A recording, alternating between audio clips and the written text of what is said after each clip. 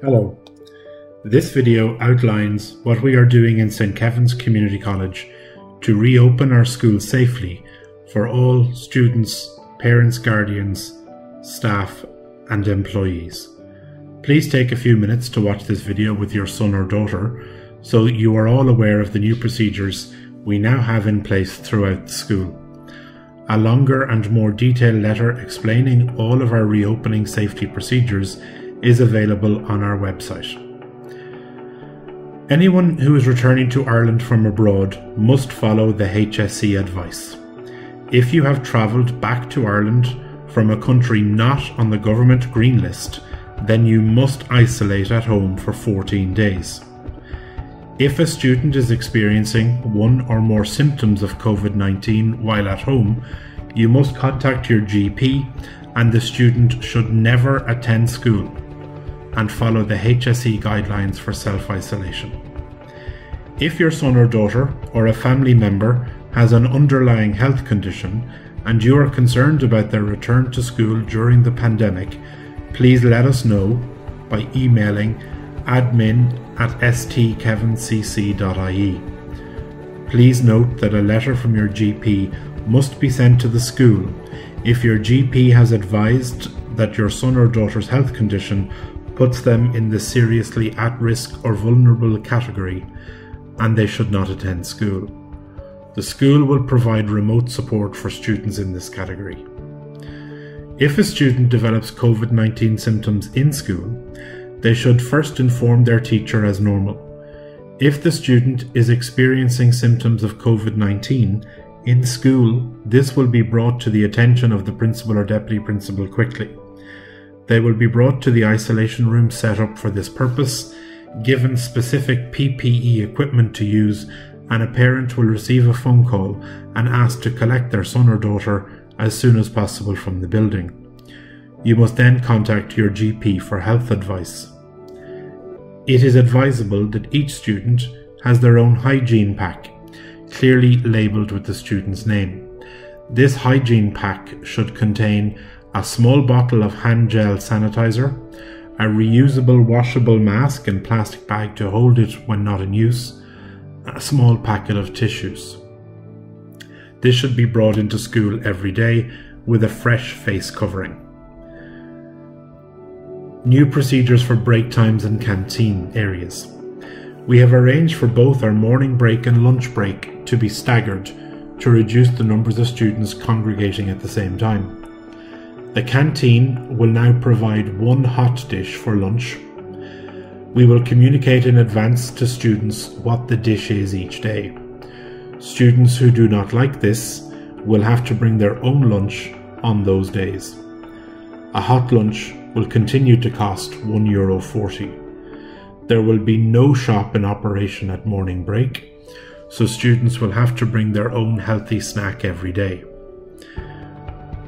Full school uniform is expected at all times. On the day when PE is on the timetable, PE gear should be worn for that day. Please note that this should be appropriate clothing for a normal classroom setting. Students will be issued with their books in the first few weeks of school. We will be asking teachers to work from online materials as much as possible to allow students to keep their books at home, as they won't have access to lockers in school. They will need to bring some books to school, but this will be clearly explained to them by their teachers. As usual, students will ask teachers to access the toilet from class. We will assign different year groups to different toilets. Students should bring anything that they need from their hygiene pack with them. Notices will be placed at bathroom areas with strict instructions to have no queues inside toilet areas and to leave the area as quickly as possible. Ongoing supervision will enforce this, but students will need to take personal responsibility also. Hands should be properly washed using soap and hot water in the bathroom, and hand sanitizer must be used after visiting the bathroom. We will try to return any lost items quickly to students, but if lost items are not identifiable, they will have to be dumped. This applies to bottles of water and lunch boxes also. Please ensure that we have the correct contact details for you as parent or guardian or carer in case your son or daughter becomes ill. Please let us know immediately of any changes to your contact details, and we would ask that you download the Commere app to your smartphone so that we can communicate with you in a more cost-effective manner. We are updating our code of behaviour to include the following line. Students will comply with COVID-19 arrangements and protocols that are implemented for the health and safety of all. Please discuss what this means with your son or daughter. We will distribute the school journal to students during the induction sessions. Students should use the journal as usual to record homework, notes or announcements. Parents should sign the journal weekly as normal. Teachers may not be collecting and signing the journals now, but we will still monitor students' progress on our electronic student management system called VSware. We would ask you to keep an eye on the school's VSware system to see any notes about your students' progress, as paper journals will be used much less frequently by teachers this year. Please contact us if you do not have your VSware contact details. At the moment, we are saying that students will have no access to lockers. We will review this constantly after talking to students in the opening days and weeks as we reopen. Mobile phones. If your student owns a smartphone, we advise every student to download the National COVID Tracker app and to bring their phone into school, keep Bluetooth switched on, and keep their phone on but on silent, not vibrate.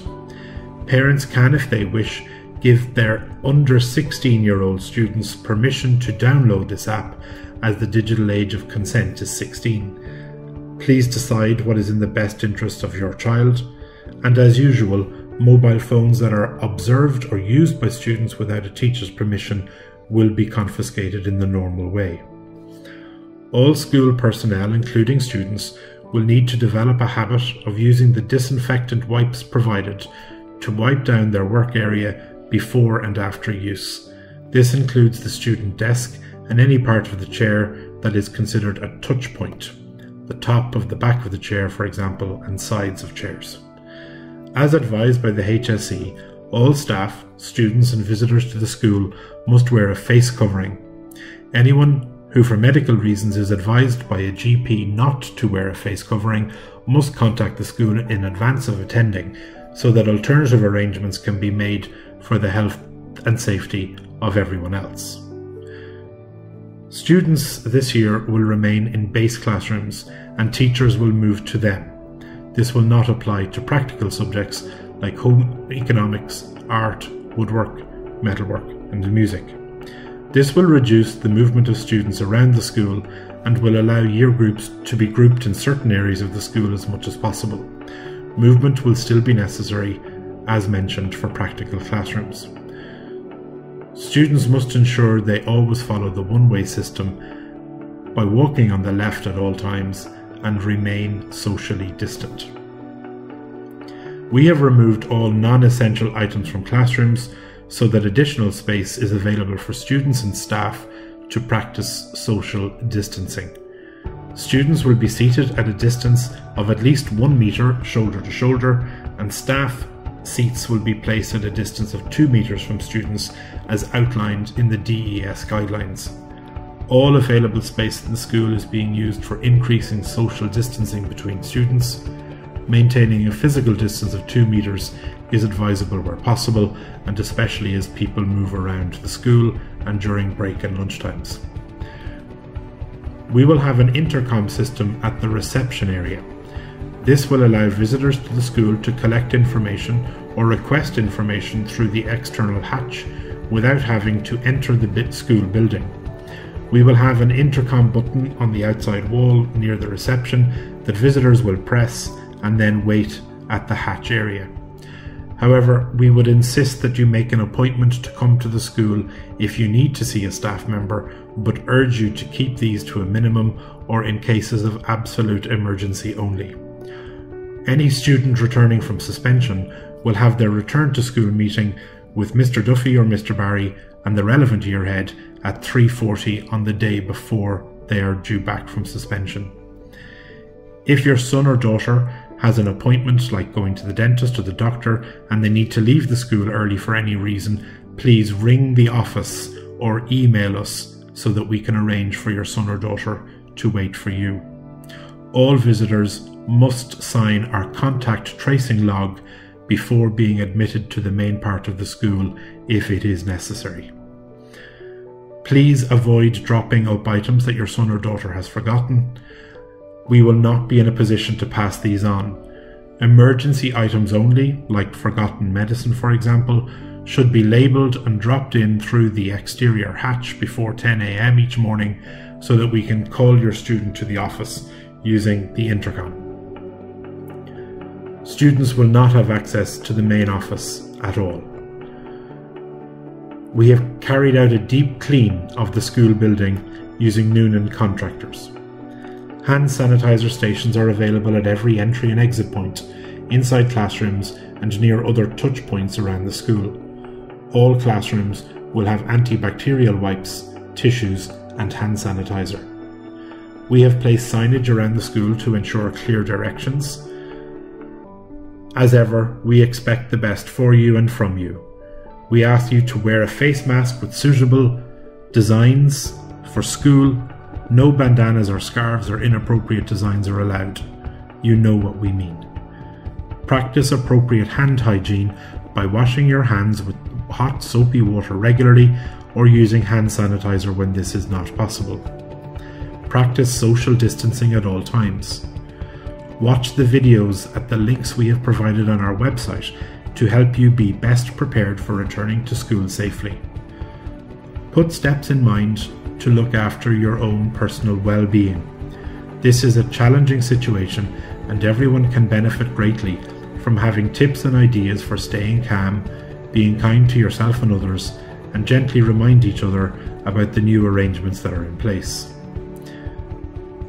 Follow our code of behaviour at all times, including our new rule about COVID-19 measures. Please know the names of the key staff in the school who are there to support you. Get to know the guidance counsellor, the chaplain, your tutor, your year head. Please arrive on time for school. If you are late, go directly to your assigned classroom and offer your explanation to your teacher, who will mark you as late on the electronic system. We will not be using the late book system this year. Bring a packed lunch or €1.40 for the hot lunch in the canteen and follow the rota for lunch as explained by your tutor during induction. Enter and exit through the door specified for your year group and use the usual one-way system at all times. Ensure you have your own labelled reusable water bottle which should be filled from home as you will have no access to fill it up in the school.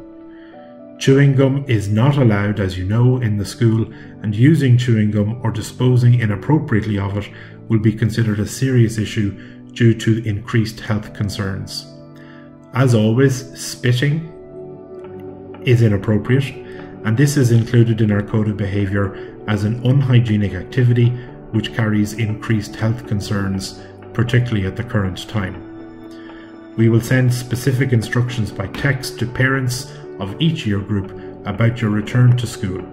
Please ensure that you follow these carefully, and for induction all you need is to bring a copy and a pen with you with your personal hygiene pack. Return to school with a positive outlook, ready to meet your classmates, your teachers and all other staff, and ready to do your best to get back into good learning habits. Thank you as always for your continued support and for always working together where we can work our way through the challenging times ahead.